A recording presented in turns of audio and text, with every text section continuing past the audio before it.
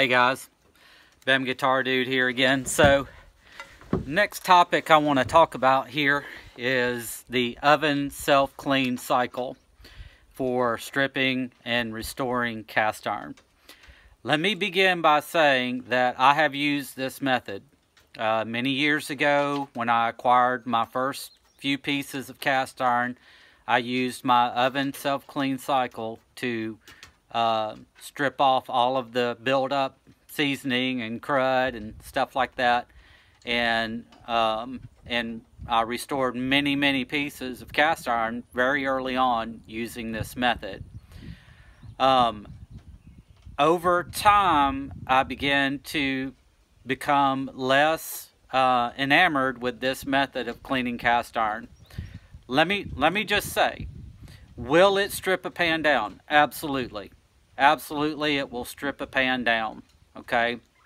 But there are several reasons why I have discontinued the use of the oven self-clean method. And let me also say that if you are working on cast iron that you own, you have the right to do whatever you want to with that iron, okay? I'm not going to sit here and tell you not to do something with the cast iron that you own. Okay, it's yours. You bought it. You can do whatever you want to with it. All right. What began to happen to me is, as I was restoring cast iron, I had friends and family and people come to me and ask me to restore their cast iron. And that's when everything changed for me.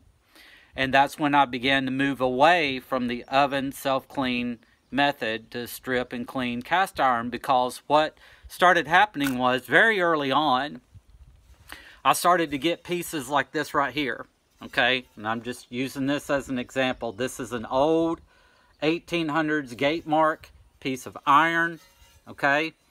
And you can see, just visually, you can see it is very thin iron, okay?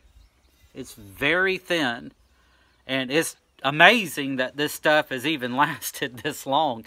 But I just was not comfortable putting other people's cast iron in my oven and using the self-clean cycle to strip and clean their pans. And so I began to pursue electrolysis and building a lye bath to clean other people's cast iron. Is one of the main reasons. The other big reason for not using the oven self-clean cycle is it just creates a lot of smoke. You know, I've heard all of the stories about fire hazards and stuff like that. None of that ever happened to me, thank goodness.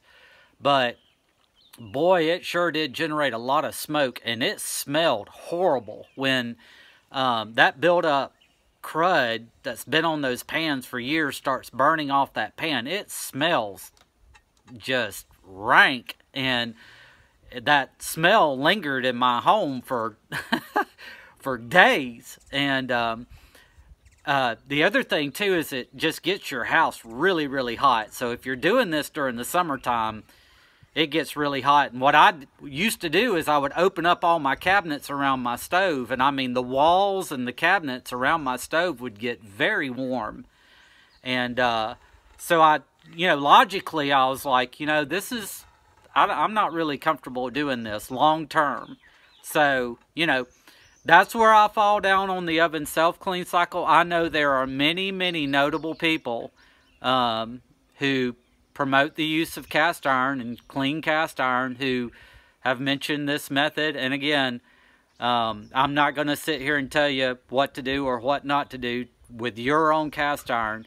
But if you are intending to restore other people's cast iron, I highly encourage you to move away from that method and consider investing in a what I call a professional setup, which is electrolysis and lye.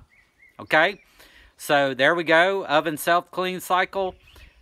Just my thoughts and opinions on it. And if you have any questions, post them down below. Be glad to answer them. Take care. Bye-bye.